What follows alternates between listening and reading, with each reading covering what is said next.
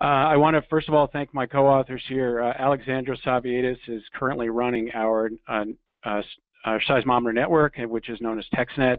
Peter Hennings and Ellen Rathje are the co-PIs of our consortium, which is the Center for Integrated Seismicity Research, or CISR. So you'll be seeing that pretty much throughout the talk.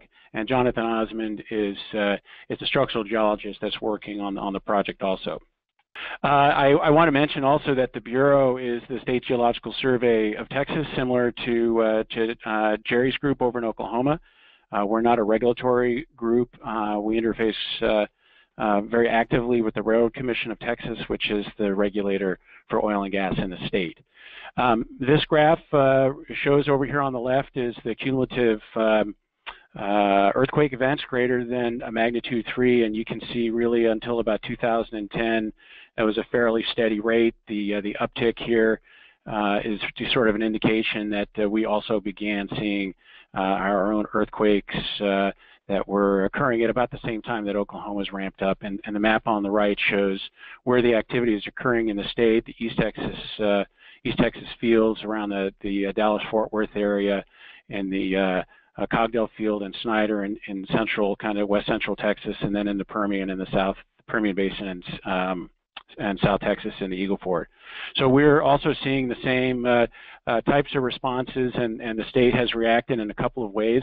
In the first case, the Railroad Commission of Texas in March of 2014 hired a state seismologist. This is Craig Pearson, really to provide technical support on earthquake issues across the state.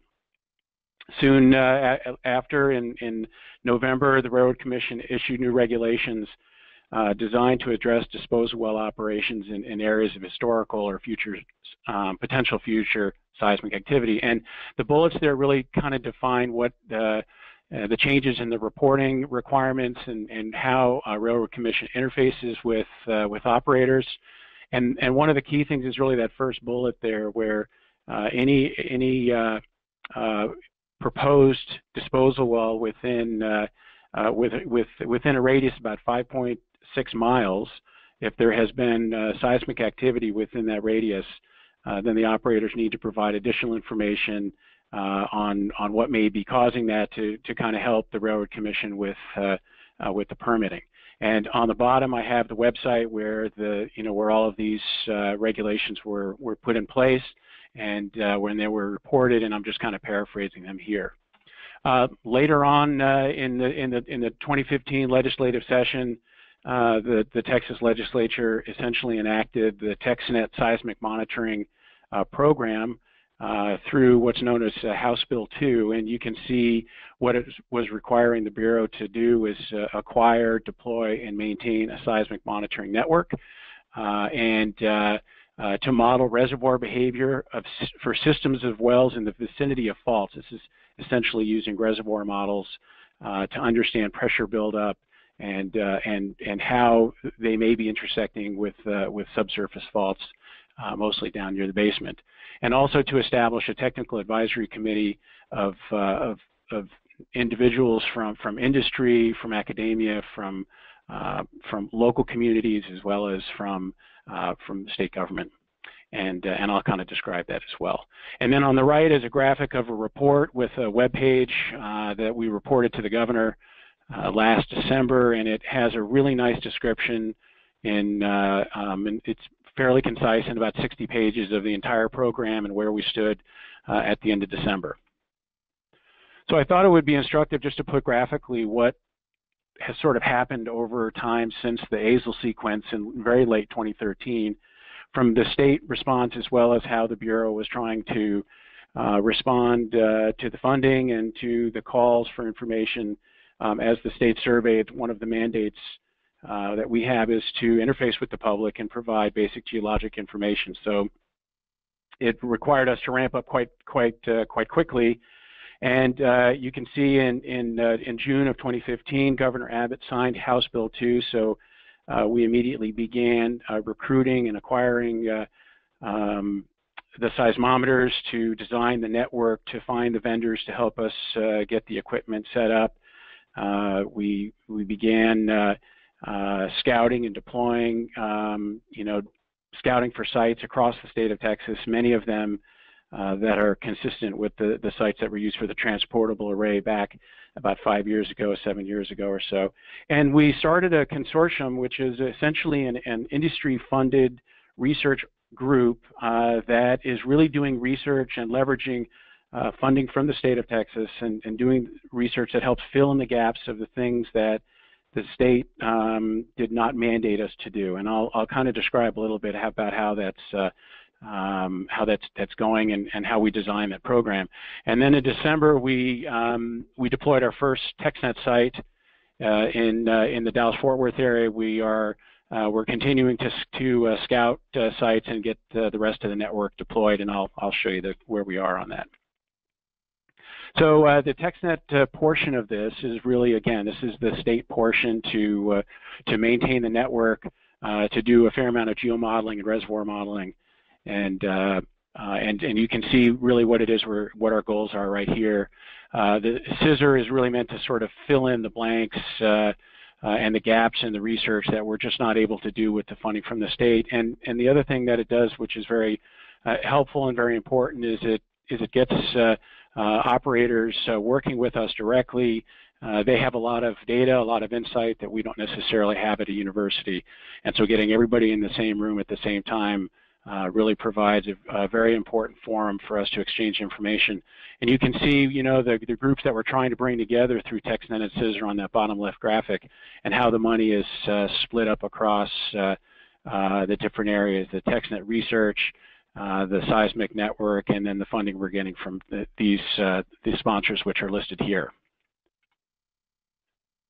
From an organizational standpoint, several of the folks that are listed on here, you've already seen. So Jake Walter was at the University of Texas. He's now the state seismologist of Oklahoma, and so he really helped us, along with Cliff Froelich, to begin the very early planning for what this network would look like, and how we would essentially do the deployments and the operations, and how we could tie into the other international networks at IRIS, at ANSS, and at the National Earthquake Information Center for the USGS. So the research we're doing really falls along these 6 pillars here. The seismic network I mentioned before, which is really the deployment and operation of the network. The seismology is to take the data and make sense of the data and locate earthquakes, the hypercenters, hypocenters, and to essentially try to reduce the uncertainty of where these things are located. As I mentioned in the earlier slide, the Railroad Commission has a 100 square mile area around a well, you know, a proposed disposal well, and the larger the error and the uncertainty of the earthquakes, the more difficult it is to place that circle. And so by minimizing the uncertainty, then everybody is able to make decisions on with less unknowns. We obviously have a big hydrology component of this, and how does the hydrologic response intersect with faults, and how do we numerically simulate this within these large 3D geomodels? And the same with the geomechanics. We need to understand how the fault releases are occurring. We need to know how the rocks are breaking. What is going to be the response of reservoirs to large-scale disposal of water? And so we have folks from Texas A&M that are involved in that, as well as petroleum engineering at UT. And we have a number of projects that we're looking in terms of seismic hazard and risk to really understand what might happen to infrastructure on the ground if there is a large peak ground acceleration. What effect does this really have for infrastructure and for buildings and urban centers? What does this mean to operators in the field and their equipment? And then finally, how do we communicate all of this really complex information to the public? We call this the bird's nest. It's fairly complex, but we're very keen on trying to integrate all of these different projects together, because there's a lot of handshaking of information that goes back and forth between the pillars, which are now sort of listed over here on the left side. And you can see how they're all interconnected. Having a lot of data and trying to make sense of the data is very important. And in the end, we're really trying to develop a causative understanding where the correlation, yeah, we can see the correlation, but we need to understand specifically to the best of our abilities, which fault is releasing. Are there specific wells that are to blame here? Are some of these naturally occurring? If we're going to take some sort of a policy action or regulatory action, are we taking the right one, or are we simply drawing too large of a line here? And so the causative understanding helps us to react in a clearer way. Obviously, the clarifying risks and hazards, mitigation strategies for avoiding events in the future, and how can we improve business practices so the water is safely injected. You know, there are alternatives to injection, but many of them require heavy haul trucks driving along highways, and that's that also has its own risks. So we're trying to simply balance safety and wise management of water with the earthquakes. So in terms of the recording seismicity in Texas, again, you've seen this map before. Those red triangles that you're looking at on that graph are the new TexNet stations. There are some green circles that in New Mexico that are part of the New Mexico network.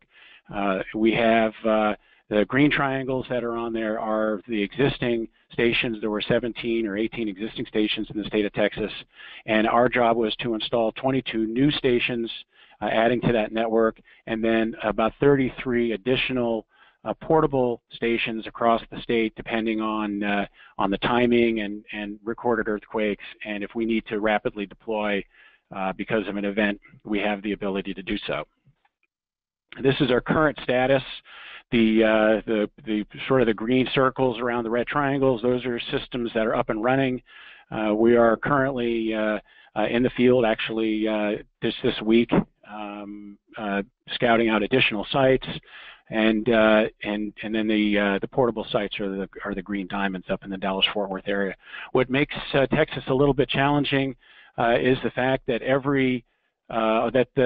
that the land is owned by private individuals, and we need permission to go onto land and to deploy sensors and to measure for baseline noise conditions.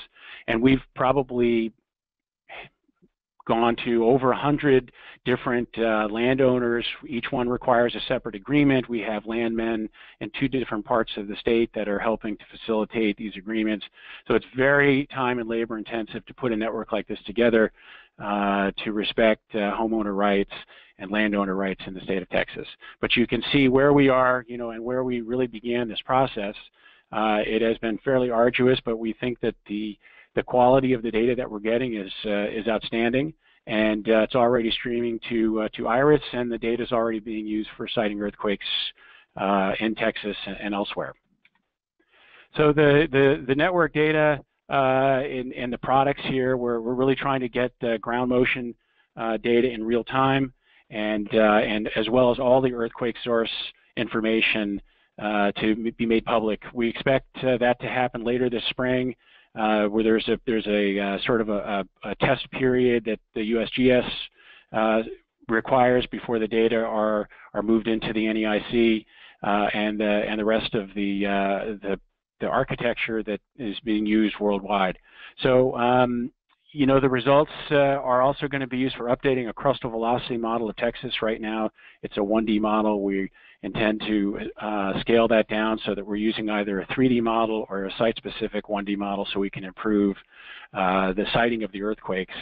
I don't have the hard data right here, but my understanding is that we've already reduced by 5-fold the error for the earthquakes in the state, both vertically with depth as well as laterally. We will be producing near real-time shake maps, or we'll be working with the USGS to improve those. So we have accelerometers on all of our sensors so that we can actually get peak ground acceleration. And we expect the data to be widely used by the research community, by our industry partners, by the regulators, with the Railroad Commission and others. We've made a lot of contacts right now with the Texas Division of Emergency Management. They handle geological hazards and things like that, and Texas Department of Transportation, they're very concerned about bridges, bridge abutments, and other types of infrastructure that may cause damage from sort of repeated low-level events. There's other stakeholder groups that have been in touch with us, and so we feel like we have a place for the data to go and the information to go. I had a really nice animation on here. I thought it would be kind of interesting. This is the first picture. We're really wanting to try to do is begin compiling all of the water injection across the Fort Worth Basin, and then to begin looking at where the faults are located, where the earthquake hypocenters are located, and where the injection wells are. So we can map all of those together and begin putting that into a large geomodel. So you can see the amount of water that's been disposed in the Fort Worth Basin. It's about just under 2 billion barrels of water so far has been disposed of there, and you can see in the sort of the purple circles where the earthquakes are occurring and where the wells are located, and there's not great causative understanding here. I mean, it's fairly scattered, and it's not at all a simple solution here to understand why this is occurring. But just compiling all of the data and the information into a single place itself is time intensive. I think Oklahoma is doing a great job at beginning to put all these data together to a single framework, and so we're trailing behind a little bit and trying to catch up. But this is a challenge when you have close to 8,500 active injection wells in the state for saltwater disposal. So it's a lot of information to compile and put in one place. All that data is being integrated, as I mentioned, to these fairly large subsurface geomodels, and this is just I thought a cool graphic showing where the water is being disposed in terms of the injection intervals, where the earthquakes are occurring, and the volumes are sort of correlated to the size of the circles. Of course, those are the injection wells that are holding those circles up. And all of these can be put into a single platform, so it gives us an opportunity to begin looking at pressure injections and pressure perturbations in the subsurface as we go forward. We are doing a lot of work, actually, for everything from looking at outcrop studies and individual fault architectures at outcrops all the way to compiling them into the subsurface. So there's a number of field projects that are being done out in the Llano, Texas area, because since it's the same rock formations that are essentially in Dallas-Fort Worth, and the fault architecture and the jointing and the directions of those is essentially considered to be equivalent as we go up into the Dallas-Fort Worth area. So all of this is being compiled into a single fault model of the Fort Worth Basin, and we're sort of looking a little bit to the northeast here. We have the Wichita Thrust Front to the east and the Munster Arch to the north, and you can see where the pressure can be constrained by those structural features. So these are things that we're trying to put together. We understand that Dallas-Fort Worth is one of the largest metropolitan areas, and it's the largest, I believe, in the state of Texas, if not Houston. It's one of the largest in the country, and so there's a fair amount of activity and concern when you start getting earthquakes there. So we're trying to address this first in the Dallas-Fort Worth area, and then we'll do similar studies elsewhere. So in terms of an activities timeline, we're still working. We expect really by the end of this year to have a lot of the work done in terms of the integrated study in the Fort Worth Basin. We're already monitoring across the state and especially in West Texas.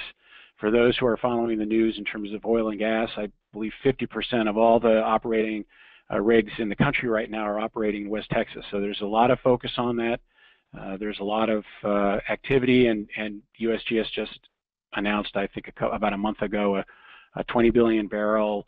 They sort of characterized 20 billion barrels in one of the layers in the Permian Basin. So we know that there's going to be operations there for a long time, for years to come, and so we're planning to sort of move operations or move our focus from the Dallas-Fort Worth area when that's completed out to West Texas, and then eventually down to the Eagle Ford.